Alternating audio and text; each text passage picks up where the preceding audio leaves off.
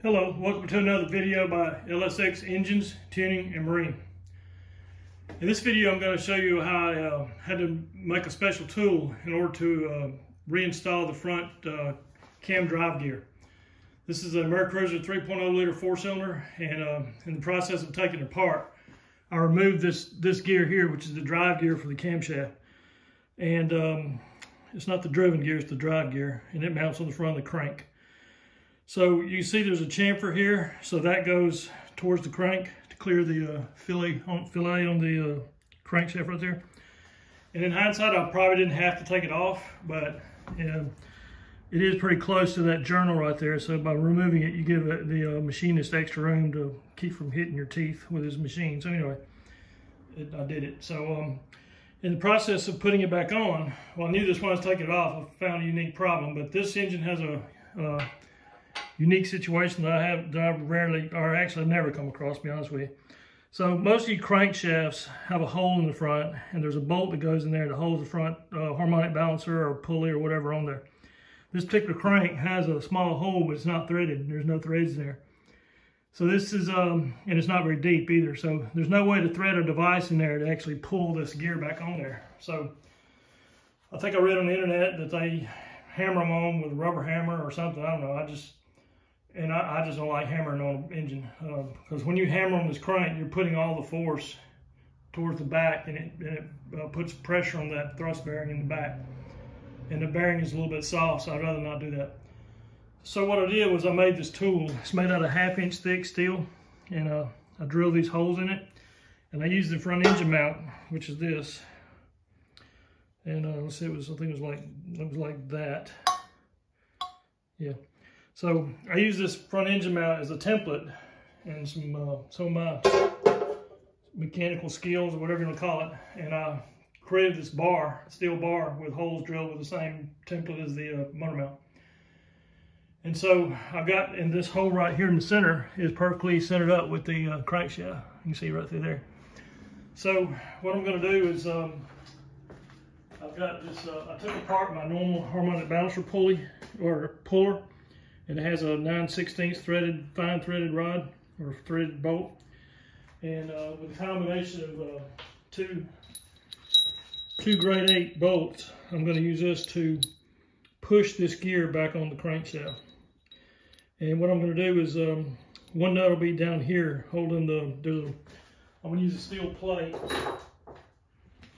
I've got the steel plate that I've had for years. I don't know what I made it for, but I think I made it for pulling wheel bearings out, because you can put it down in there and twist it like this anyway.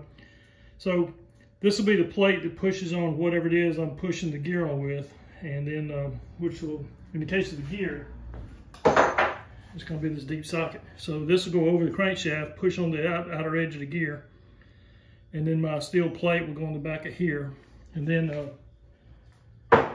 the 9/16 bolt will fit in this.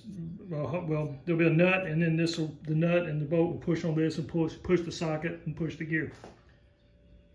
Okay, continue with the special tool I made to install gears and harmonic balancers on Mercruiser 3.0 liter 4-cylinders.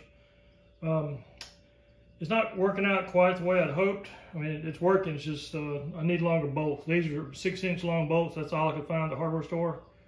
So I probably need another inch and a half to do this right. But so what I'm having to do is use progressively thicker. So I'm using a piston rod, a V6 piston rod right now, because it's big enough round to fit over the crankshaft, but it pushes on the gear.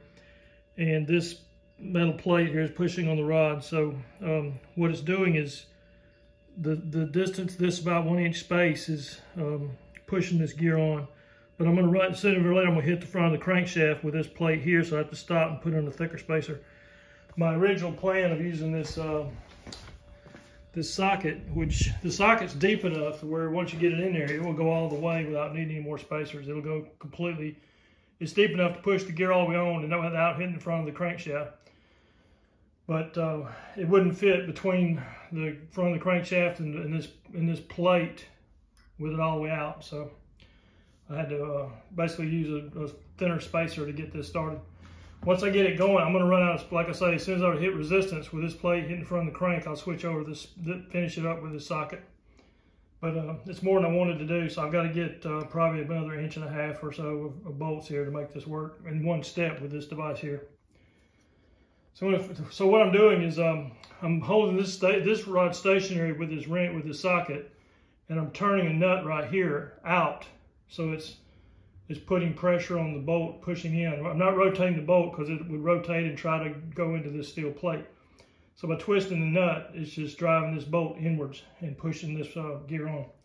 So I'm going to keep going until I hit the front of the crankshaft, and then stop and put this in there, and I'll show you a video when I got that in there.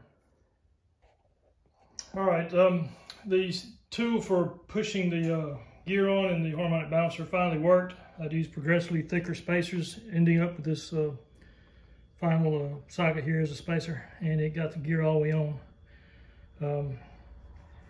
Sure does look close to that block though. I need to make sure that it doesn't hit by moving the crank back and forth. But it worked, got it on. To make this work better or properly, I need longer bolts so I can get this in there from the very start. And then I'll have all the play of this rod to move that thing in to push the gear on. So I'd say it's a success, but it needs a little work. And on the next time I use this thing, I'll show you with the longer rods, or these longer bolts. So that's how I install the gear, the camshaft drive gear on a 3.0 liter Mercruiser 4-cylinder. Thanks for watching.